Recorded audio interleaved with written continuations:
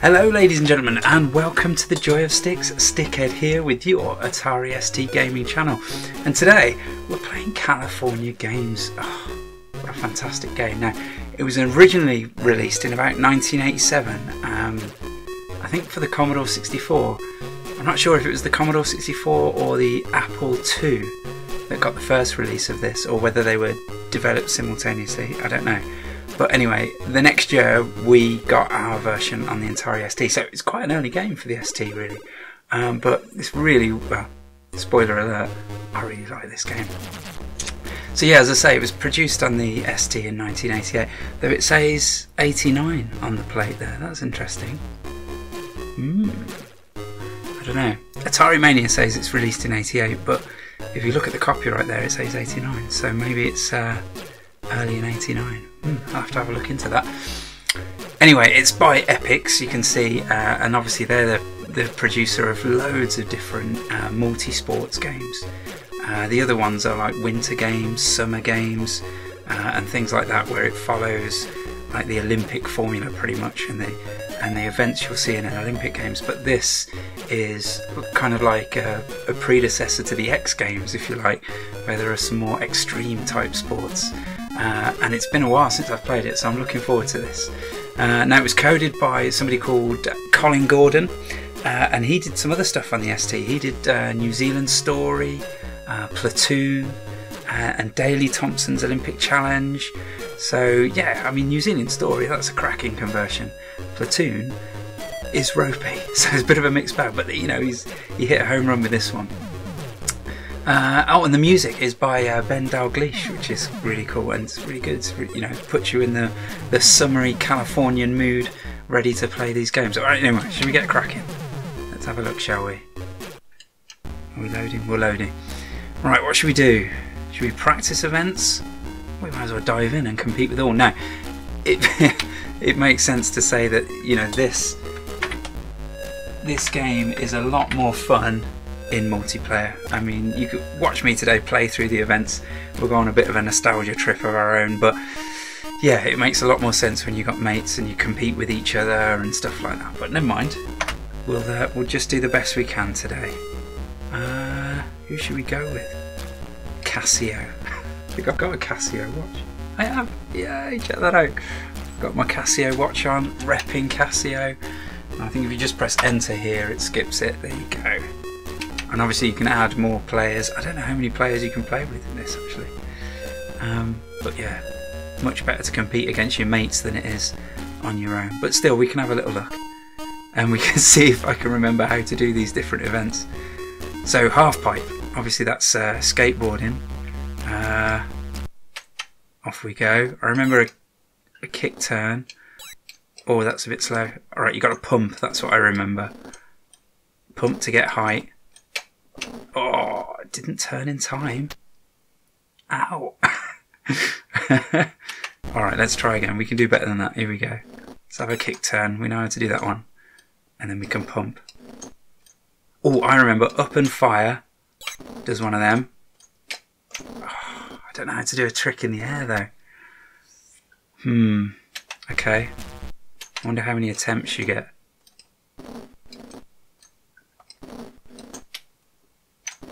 Oh, I think I held the button too long. Typical with the Epix games is like the different animations and stuff for your failures are really entertaining. But yeah, so holding the opposite direction does a kick turn, and then up and fire at the top of the ramp does an aerial. But I can't remember how to do tricks in the air. That's a bit of a shame really. It came first, yeah! First of one. Always something to be proud of. Oh, footbag, this rings a bell. I think we used to call it hacky sack around where I was from. But yeah, basically it's all about doing volleys, we would call it in football, and you get different points for doing different tricks.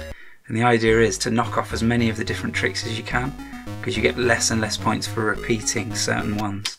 So here we go. And you get points for hitting the seagull as well. So up and fire does a header. You can press down to turn around. Oh, that was one trick. Horseshoe, I remember that. Oh, I'm not doing very well. And you press the fire button to try and hit the ball, but he does different things depending on where he is. Oh, a full axle. That's a full turn. Half axle is a half turn. I don't remember what any of the other tricks are. Sequels not in season apparently. Oh, it's going off the edge. Right, if it goes off the edge, they chuck it back in, and then if you do that, you get a nice catch.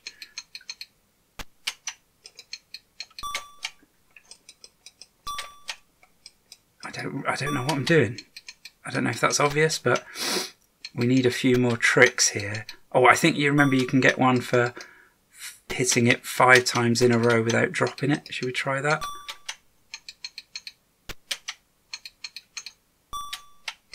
Oh, a jester. Nice. I don't know what a jester is, but we did one. So there you go. You can see variety bonus is the thing that you're going for. What else could be a headbanger, a dizzy dean, reverse doda, a double arch, an axle foley. I bet that was 3 turns, wasn't it? Alright, never mind. Pretty good, pretty good. First again. Wow. On a roll. Okay, surfing. I remember being pretty good at this one. I actually achieved perfect 10s back in the day. Let's see if I can remember how to do it. Basically, you're in a wave and it's crashing behind you, so you need to keep going, otherwise you get taken out. You can't hit the bottom of the screen because then you will wipe out. And I think the idea is you've got to land on the wave kind of the opposite angle you take off at. Right, let's try again. So if I take off straight up, you've got to land straight down. Not like that, obviously. And you can see the wave there catching me up. Right, let's give it a go. Here we go. Oh, not quite, not quite. Is that me over and done with? No, good. Do you just... Oh, my word. I didn't turn in time. Ooh. 0.6. Oh, that was terrible. I might need to come back and have another go at the surfing. Now, skating, I remember being really dull. You basically just skate along and you have to avoid obstacles. Let's see. I think you can do a few tricks and stuff and a bit of jumping. Here we go. I think you go up and down to... Yeah, up and down in time in order to... Oh, I'll get hit by the ball. Up and down in time in order to speed up. Now obviously avoid the cracks and the bitmap shades. And then if you hold fire, she crouches and let go to jump. Now if you're holding up or down when you jump, she does a little spin. I don't know if she does anything if you hold forwards and backwards. Doesn't look like it. So I think you are kind of limited to those 2 tricks, which is a bit of a shame. Don't know if the sand wipes you out or if it just slows you down. You don't seem to jump any higher for holding it longer. So yeah, they could have made this a bit more of a... put a bit more variety in it, I suppose. Otherwise it's a bit easy. I'm going to trip on that crack now though. Oh, there we go, nice. I don't know how long this is going to go on for. I might deliberately trip myself up at some point. I don't know, there might be some other things you can do that I don't know about, but... Oh, I did a spin on the floor there, that's nice. How did I do that? Let's see if I can do that again. Oh, why am I tripping over there? Thin air? Oh dear, it's so slow. Am I going to make it? I am.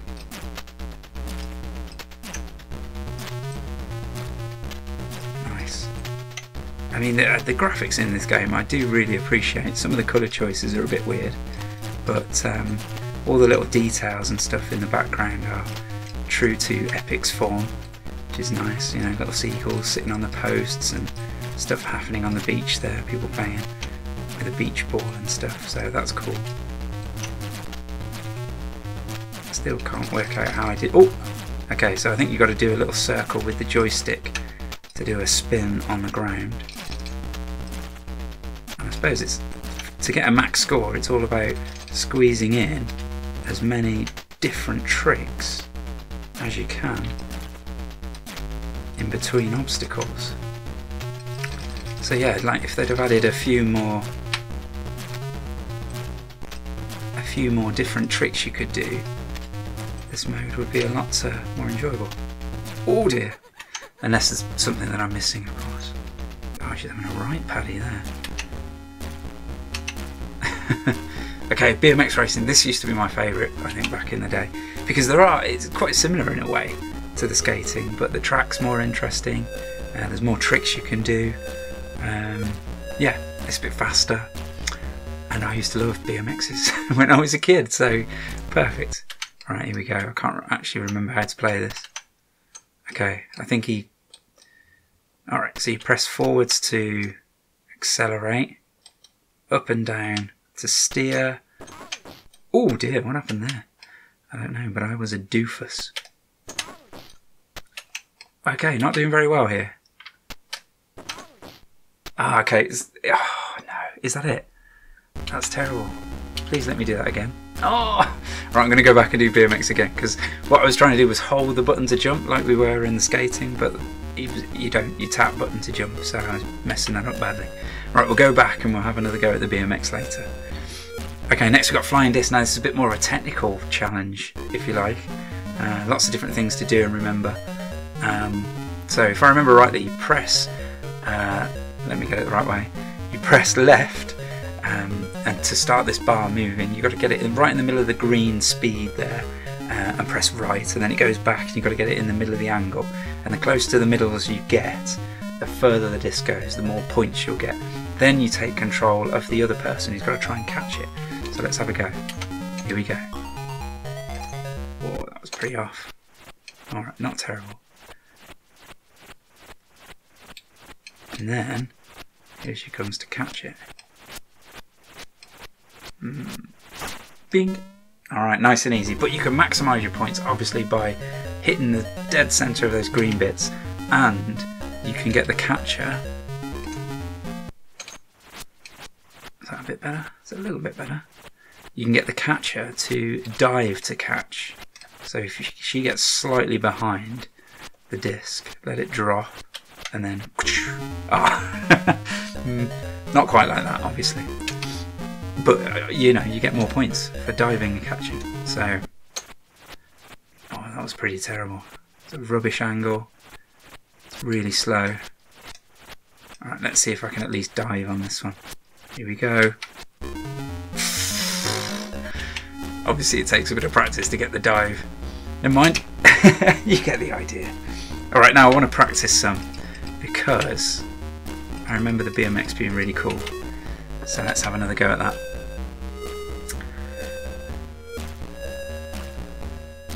And the great thing about these Epix games back in the day, I mean, if you weren't a horrible pirate like I was, where I just had tons of games copied for free anyway, you know, if you went out and spent your pocket money on a game, with an Epix multi-sports game, you actually got, you know, 4 or 5 decent little games. Oh, that's better. I goofed, apparently. Yeah, you've got to love the totally... Oh, this is not going well. What am I doing wrong? Right, let's just practice riding and jumping a little bit. We'll worry about the tricks in a minute. Oh, there's a nice steep. There we go. Oh, I ate it. Yes, practice again. I must improve. Now I remember, if you get in just the right place, like here, you pretty much avoid all the obstacles. Now for little jumps, it's good to do that trick. Do you avoid these? No. I think you have to move out of the way for some, but still. I seem to remember getting right up into that one spot. Oh. He says was really good. Oh well, we won't do that this time, because I obviously lost the knack. Oh yeah, now we're talking. Buzzard bait and other 90s exclamations. Alright, I'm determined to do a backflip at least. Come on. Here we go. That's not a backflip. I can't backflip off this. No way. Not enough room. Righteous! Alright. There's a steep jump coming up, isn't there? Here we go. Backflip time. Oh, yeah. Front flip. Oh, now we're talking. Yeah. Oh, totally tubular. Obviously, for high scores, it's all about cramming in as many tricks as possible without wiping out. Whoa, dude. I was nowhere near that. Alright, can we quit this? No, alright then. Let's just wipe out and then I'll have another go at the surfing. Alright, so I'll crack that. I remember how to do that. Door key. No, thank you. We want to do surfing, please. Alright. I'm going to crack the surfing now as well. So the thing with the surfing is you rotate by pressing left or right, but if you press the fire button you rotate quicker. So it's all about judging your rotations, especially when you're in the air, because you want to, like I say, enter at the opposite angle at which you exited the wave, if that makes sense. So let's give it a go. Whoa, the wave is already encroaching. Yeah, that's more like it. Alright, here we go. No, I thought I had that. Alright. Oh, did I press no? Alright, let's have another go. So, like I say, I used to get a perfect 10 score on the surfing way back in the day. But yeah, let's give it a go. There we go. Oh no, the wave's there. So I think if you build up enough speed, you can actually do that one. You get ahead of the wave enough. Oh, I don't know if it gives you a score on practice mode. Maybe not. It's a shame. Not that I'm ever going to reach a perfect 10 again, like the good old days. Nice. Alright, here we go. Let's go for another big loop. Oh yeah. Is the wave anywhere near me?